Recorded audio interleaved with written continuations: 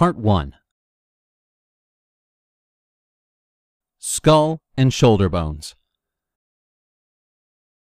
In this video lesson, you will discover what a proficient fine artist must know about the anatomy of the head and the shoulders in order to achieve a realistic portrait. As the model for this lesson, we will use a marble bust of the Emperor Antonius Pius.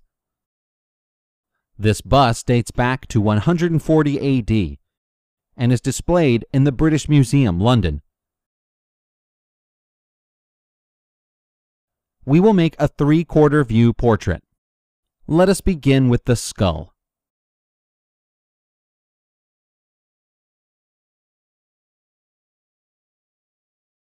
Above and below the eye line, there are two more horizontal lines. These marks will help us position the eye sockets into perspective with necessary precision.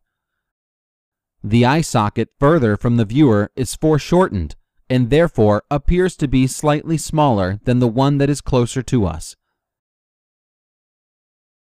The dental area of the skull possesses a barrel shape. Imagine that this volume is filled with a baseball or a tennis ball so that it appears rounded. The breastbone or sternum follows the same perspective as the shoulder axis.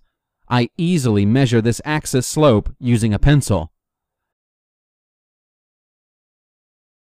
In the front, the second rib attaches between the manubrium of sternum and the body of sternum.